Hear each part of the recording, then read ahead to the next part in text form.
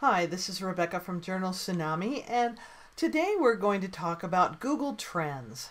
Google Trends has been around for a really long time, and the beautiful thing about Google Trends is that it has trending information for, gosh, I guess the last at least 10 years of Google searches. So you really can get a long-term and historic overview of things that have been going on, things that are still trending up, things that are trending down, and you can also do comparative trends when you're starting to do some research on a topic.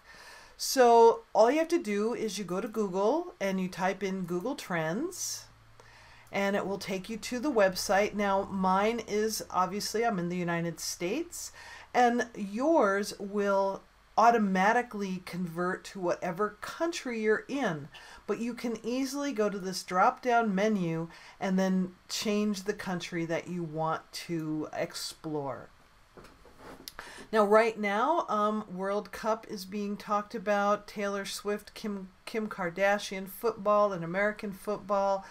And it's important to understand that some things, obviously, are trademarked, Kim Kardashian and Taylor Swift, but you can also make it more generic and talk about, rock stars and celebrities, celebrity planner, a celebrity diary where a person can write about their favorite crush, right, without using any brand names. So a teenage girl's favorite band crush notebook, and then you can have prompts in it for why do you love this band, what's their favorite music. I mean, I think you can get lots of different ideas. What are the favorite shoes of your favorite stars? Have you seen those shoes? How much do they cost? All kinds of stuff. It'd be fun. What are your favorite teams for the World Cup? Why do you love these teams? Why do you love soccer? Do you play soccer?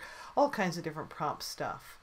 And you can just scroll down. Obviously, Game of Thrones is coming to an end, so that's trending right now. There's all kinds of different stuff. So here's a new diet that's coming out that might be well worth exploring. Now, Santa Clarita probably is trademarked, Santa Clarita diet, but there's probably ways that you can get around creating a diet journal just for these people. By putting the words in your back end, by looking at some other aspects of this diet. So like ketogenic diet isn't trademarked because ketogenic is a scientific term. Paleo diet is not trademarked, but the paleo diet is. So it's very important when you're doing these sort of fad diets that you do look up the trademark terminology of what's protected and what you can actually use on your books. But having a diet book or a recipe book for people that are in the diet niche are hugely popular, obviously. And here you can go all the way and have years search for different years, going back to 2014. I think you can actually go back to 2010, maybe 2009 or 7, and some other interesting facts on this page. When you type in a topic, it'll pop open. Oops, let's see. I know what I wanted to do here. If you look at this little hamburger menu right here, then you can explore trending searches and the year in search. And so that's what I have open in these other windows here is the year in search. So this was the year of 2018. And so these were all the top searches for what happened last year. Overall searches, what was in the news, the people that were searched, actors, athletes, beauty questions. Now here's a wonderful thing to look deeper into that might possibly give you some ideas. Cosmetic journals or planners or organizers, logbooks to log in, all kinds of different, people who collect cosmetics, perhaps, I don't know. All these different diets is a treasure trove for you to do blank recipe books on, and research more about what these diets are about. Again, many of these diets are trademarked, so you do have to be careful, but you can talk about them in more broad terms.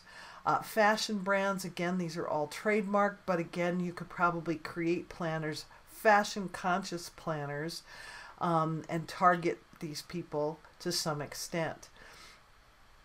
Fashion searches, grunge, 1990s, Meghan Markle, obviously British fashion. Food, yummy. Keto pancakes, hugely popular. All kinds of GIFs. How-to, musicians, and I mean, there's just a plethora of information. Again, people who say they don't have any ideas, you need to come to Google, because Google really can give you all the information and the ideas that you could possibly even imagine. So these are all the searches from last year. And these are the trends that are happening right now. You can go to real-time search trends. So that's happening as we speak in the past 24 hours. And you know, there's a lot of people who do a thing called trend jacking. So sometimes if you can see a trend that's happened and you know how to leverage that for a cover, and it's not a trademark term, so like Space Force, for instance, when Mr. Trump talked about the term Space Force, that's a government agency, and so therefore a government agency can't be trademarked, and so you could make all kinds of funny covers about Space Force, which doesn't exist. It was just a phrase, but it was something that, you know, took off and was very funny. Also, a lot of the political things that are going on, the political gaffes that are going on, certainly can become a trending topic, like covfefe, for instance. What on earth is that? But hashtag covfefe certainly was put on lots of people's journals and shirts. So that's called trend jacking. You obviously want to be a little bit cautious about what you're trend jacking. Obviously, again, sports teams and those sorts of things are, you definitely don't want to go into trademark violation against Disney or any of these things doing Disney movies or Marvel movies. Do not do that, because they will take your books down, close down your account, and you possibly could also face legal problems by trying to utilize some of these names. But events that happen, you know, hit by a hurricane, is that funny? Not so much, but obviously it's also a drink that's in New Orleans, and so hit by a hurricane is actually a term that's used for people who are drunk in New Orleans because they drank too many hurricanes. So you do want to be a little bit cautious about some of the things that you might look that you can trend jack. And then here's the daily trend searches. And again, you can decide what country you want to look at. You know, if in a country where perhaps the World Cup is happening, you might want to look at the trends that are happening in that country. That would be fun. Let's see, the Santa Clarita Diet. Most of these are obviously going to be focused on national teams and sports leaders, sports teams, and celebrities. But again, there's some things that you can possibly glean from what's going on in these trends and do some thoughtful planners. Again, as I mentioned earlier in the video, you know, a girl can have a crush on her favorite celebrities or boy bands or girl bands or rock and roll bands or grunge bands, and you can create journals that have covers that appeal to that market and also have things inside of the book that would be focused on that topic. So if you wrote down something for music and you had a music interior, then your covers, you could have 20 different covers that touch on 20 different types of music, while your interior can be the same interior having to do with your favorite music for this band, your favorite songs by this band, your favorite, you know, concerts by this band. If you had tickets and went to the concert, you can put those tickets into that memory book. So you can make the inside very generic and then have the cover be, you know, a teenage girl's guide to favorite grunge bands or a teenage girl's guide to favorite boy bands. So you can see how you can make that very generic but very targeted and niche down as well. I haven't researched this topic. I'm just throwing stuff out off the top of my head of things to explore. The other nice thing about Google Trends is that you can search and compare So if we have journals for women and we look at journals for men, just for instance, we can also compare, journals for girls.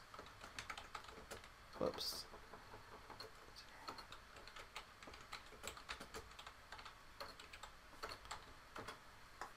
And so it gives you different colors, and you can see side by side these comparisons. This is really where it's awesome for us to take a look. Now, it's not a hugely searched term, and this is the last 12 months. So what I want to do is I can go back 30 days, 90 days, the past 5 years, and all the way back to 2004. That's when they started gathering this data. It might take a little while for them, but we can see Journals for Women has reached its trending point way back here. It was hugely popular in March 2006. And it sort of had an upward cycle. Obviously, probably it peaks every year at Christmas time. And we can also see that there was a much bigger trend back here, and it's kind of been trending down, trending down, trending down. Journals for Men, interestingly enough, peaked right here in December 2011. So that's very interesting that men's journals were very popular then. And then here, every year, we have, a spike at Christmas, but it has not reached its peak of back here. So it's still a popular topic, and all three of these types of journals obviously reached their peak in December. So that's well worth taking a look at. We can now go back and we can look the past 5 years, which will give us a little easier viewpoint. But we can see that actually journals for this very specific type of group has been trending, sort of down just a little bit. We can see, but as long as we're making them with Christmas in mind, we should do fine creating topics for these people. They don't have quite enough data for this particular search, so you're not going to get any sort of results down here. If we did have any results, it would put it down here. Now we can also look at categories, which is a value. I haven't found that it's super relevant. And in this case, it's kind of flatlining when you're looking in books and literature. So we can see here, once again, we're always going to be getting our spikes at the Christmas time peaks. Now it looks like actually Journals for Girls really gets quite a nice spike right here over the course of time. So perhaps looking at girls' journals is really the way to go, because that is something that definitely has been growing over time, even more so than the women and the men's journals. And it would be interesting to look at journals for boys and see if we get any sort of spike. Now again, I've drilled down into books and literature, and if I so journals for boys actually is just as popular as journals for girls. So something to look at, well worth keeping an eye on. Let's take a look here if we can go back to our all categories in the past 5 years. And again, we have color code: blue, red, yellow, and green. We can see while boys is not as popular as everybody else, it's still pretty popular at Christmas time to have some sort of journals for boys in your inventory. So just something to think about and keep a track of. So that's why I like to use Google Trends, especially for broad research, to tell me if the trend is going up or the trend is going down, or if the trend has remained, as in this case, sort of remained the same, and my peaks are always going to be at Christmas time. So hopefully this has been a valuable research video for you to see the value of using all this intel that Google has gathered since 2004 to really see if it's of value to go into the niche that you are interested in. Thanks and have a great day. Look forward to seeing you. Hopefully we'll see you in my free Facebook group, and maybe I'll even see you in my paid mastermind course and group. Look forward to chatting with you further. Have a great day. Bye-bye.